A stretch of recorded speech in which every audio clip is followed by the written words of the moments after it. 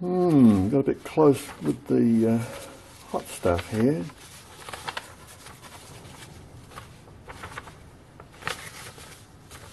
No problem, just a minor glitch. Everything's under control, nothing to worry about. Carry on. You see, that's why you wear leather gloves. It's not so you don't burn your hands, it's to put out the flames when everything catches fire. Take note. Right, while I was out I did a second lot in some tube which I would normally use, but you know, I thought I'll try this, see how it goes. And while things are hot, it's cooled down a lot, and now it's cooled down, you know, it's solidified. We'll stick it in some water just to speed things up a bit. I should use a steel bucket, but my steel bucket's being used for something else.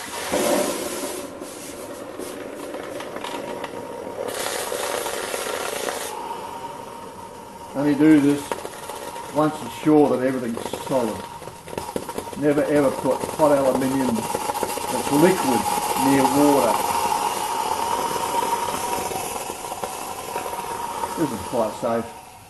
You can see how it's coming out. Ooh, look, nice finish. See, that's why you always preheat the mould. Always preheat it and you get a nice pour, and it won't chill too quick. It'll cool down slowly, and you'll get a beautiful finish like that. That's how it should look. And it will just slide out of the tube, because aluminium will always shrink more than steel. But you must have a piece of tube or something that is perfectly cylindrical and hasn't got any marks inside it.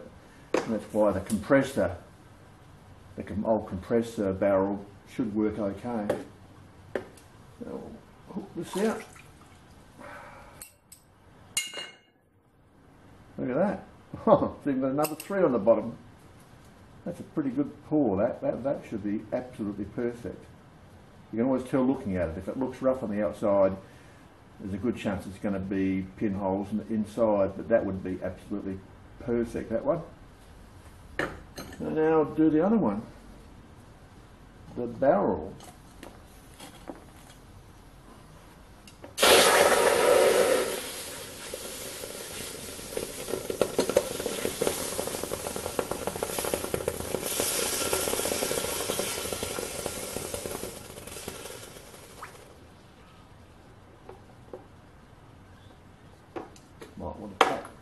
Might want a little tap. Oh no, there she is. Look, she's ready to come out. Yeah, she's ready to come out. Now we'll just tip those. So we'll just tip those. Look at that. Out she comes, as easy as that. That's why, you know, I always do it this way. It never fails, but you must have something perfectly cylindrical, and that's a good example of something that I was going to throw in the scrap bin. And here's the aluminium. That should be pretty good too.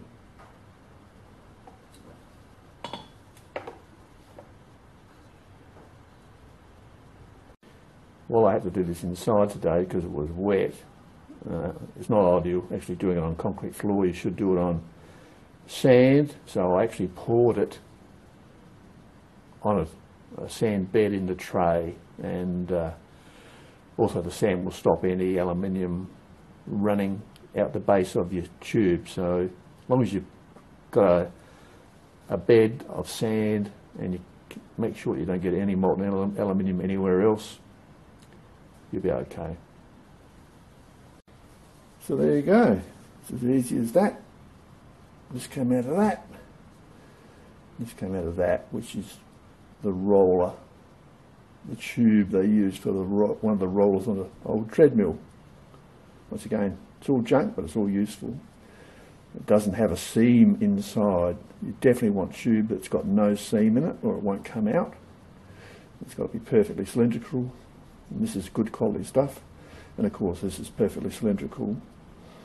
And yeah, You could use a stationary engine barrel. And yeah, anybody can do it. Just take safety precautions. Always wear face shields. Cover up. You don't want any mess. Yeah, don't want the aluminium hitting you, splattering you, and never ever let hot aluminium molten aluminium get anywhere near water or moisture. Okay? Always make sure it's totally dry environment when you're working with it. Quenching it in water after you're sure it's cooled down, give it 10 minutes at least, and that'll be okay. But certainly never ever put it straight into water if it's just been poured. Okay, hope you found it interesting. See you next time. Cheers.